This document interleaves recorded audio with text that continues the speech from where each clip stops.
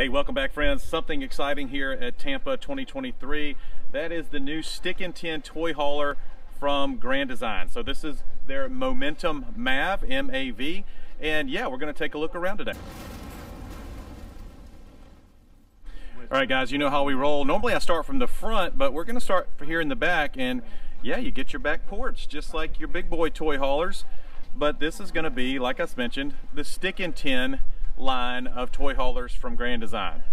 Again, they're calling it their MAV Momentums, and this is going to play off of their Transcend line of trailers.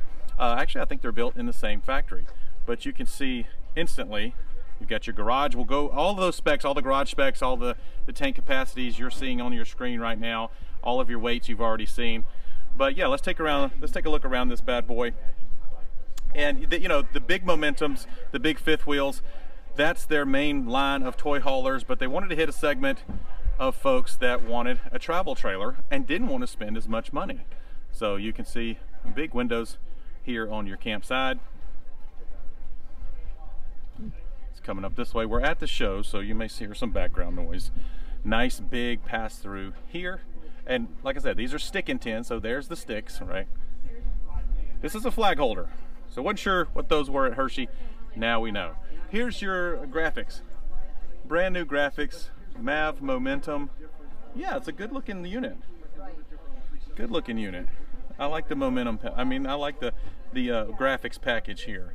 I like what they've done. Different than the Transcend. A little bit different than your Transcend. But still keeping along the Grand Design line of things. Here's your comfort station, convenience center, whatever they want to call it. You know what I'm talking about. Solar comes standard on these, just like they do with Transcend. This is no different. Here's going to be a ladder that you will need later in the bunkhouse. You'll see that. And yeah, we'll sneak back here a little bit. Windows back here. No slides. So I don't know if you noticed that or not. You guys, and a lot of you guys, will love the fact that this thing doesn't have any slides. So let's walk back through here. You've got your water. You've got your furnace right there. 50 amp unit. Here is your ladder. So obviously with the ramp back there, the ramp on the toy hauler, you can't have a rear ladder, so they put those on the side. Here's your little window back here, and then another little shot of your back porch. Let's go inside. Okay, before we go in, make sure to mention 19-foot awning and Rockford Fosgate audio throughout. So when you see speakers in here, they're going to be Rockfords. Let's take a step inside. And here we go. A little travel trailer toy hauler. Give you a little gander. These units get just beat to crap. You can see all these papers flying all over the place. Sorry about that. Good overhead storage here in the kitchen. These are a little deeper than usual. Probably at least a good foot deep. Glass front, you can see that. Solar comes standard on these. I think I mentioned that a minute ago when the outside. That's a nice big storage there. So 12-volt fridges as well. Here's all your drawers, cabinetry underneath. Big storage down there. Let's see what we got here. So they took out the oven for these drawers. I think people will like that because you got a convection microwave. So I think that's going to be good. See your tie downs. This is a 13.6 garage when it's closed. I think it's 70 something. You know what? It's right here. 75 inches across right there at the stove. 80 inches across right here at their microwave, and then 13.6 deep. You're also going to have a pretty good overhead clearance there as well. You're definitely going to be able to fit golf carts, Can-Ams. Matter of fact, they put a Can-Am in it to take their marketing pictures with. That's my understanding. But there you go. Let's go on the back porch. And now these, of course, these roll over into beds. These are, I think these are in the big Momentums as well. So these roll over into beds. This is on shocks. It will fold down into a bed. And then, so you got tons of sleeping back here, not to mention the front.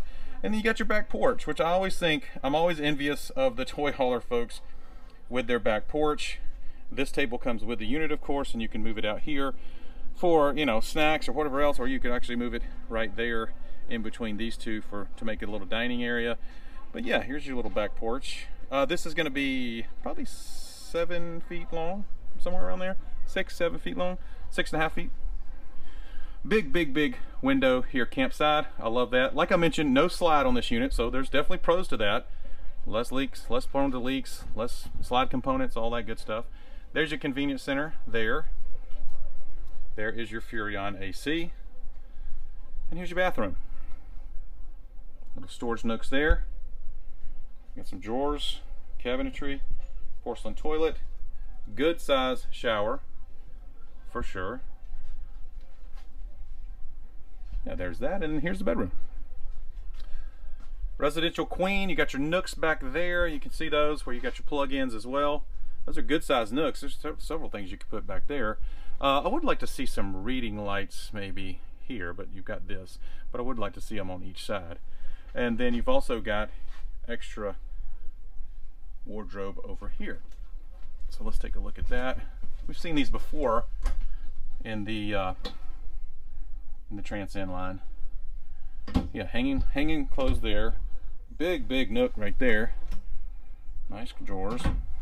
Very good. Good job, Mav. Looks pretty good, man.